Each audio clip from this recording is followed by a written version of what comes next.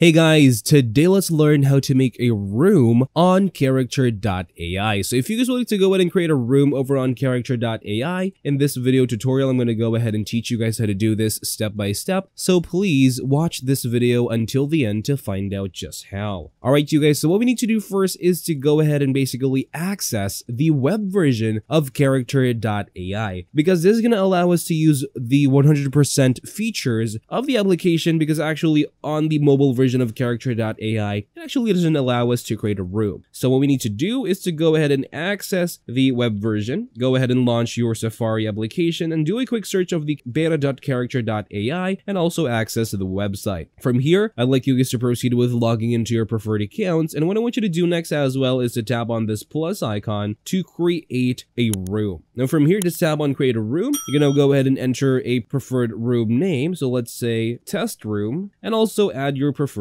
characters. So you're going to go ahead and add your characters that you have made from the past on your Character.ai account, and also use some characters that other people have made as well that have gained a following on the Character.ai app. So go ahead and choose your preferred characters, and you could also choose many of them as well. I'm pretty sure that you could use only basically a few characters. I could actually go ahead and add 3 and tap on create it, and that's how you guys could easily go ahead and create a room on Character.ai. And I could now go ahead and talk to them and basically have them interact with each other. And that's all for this video, guys. Thank you guys for watching this video. Please like this video and subscribe as well if you guys learned something, and I'll see you guys on the next video.